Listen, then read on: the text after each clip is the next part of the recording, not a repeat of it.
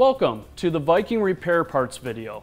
My name is Sean Kramer and I will be walking you through step by step for the repair parts of the Viking Model J-1 flow control valve.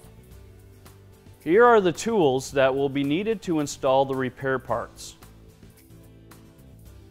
Prior to working on the Model J-1 flow control valve, refer to the appropriate data sheets for placing the system out of service.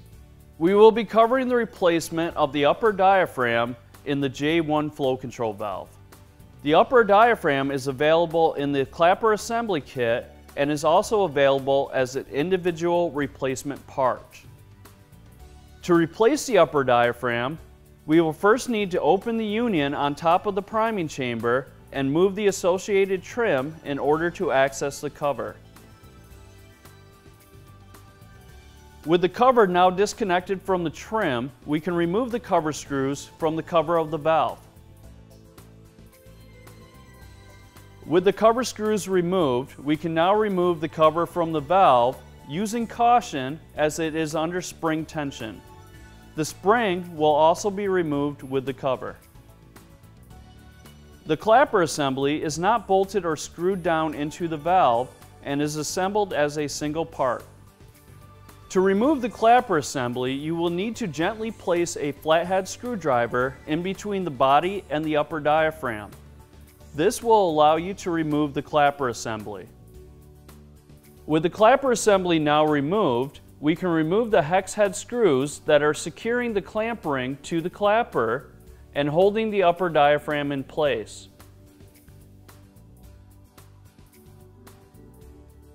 With the screws now removed from the clamp ring, we can now remove the existing upper diaphragm and replace it with a new upper diaphragm.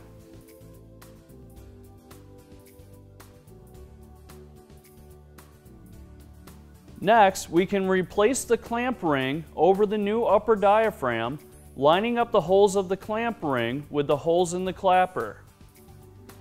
With the holes lined up, we can now hand thread in the screws. With the screws reinstalled, they can now be tightened down. With the clapper assembly reassembled, it can now be placed back into the valve.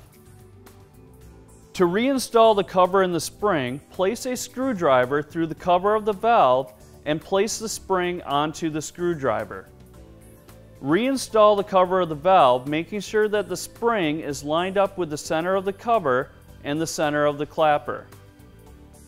Line up the holes of the cover with the body of the valve.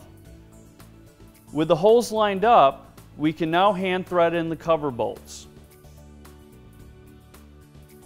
Once the cover bolts are installed, tighten them down. With the cover bolts now tightened down, we can reinstall the plug into the center of the cover of the valve.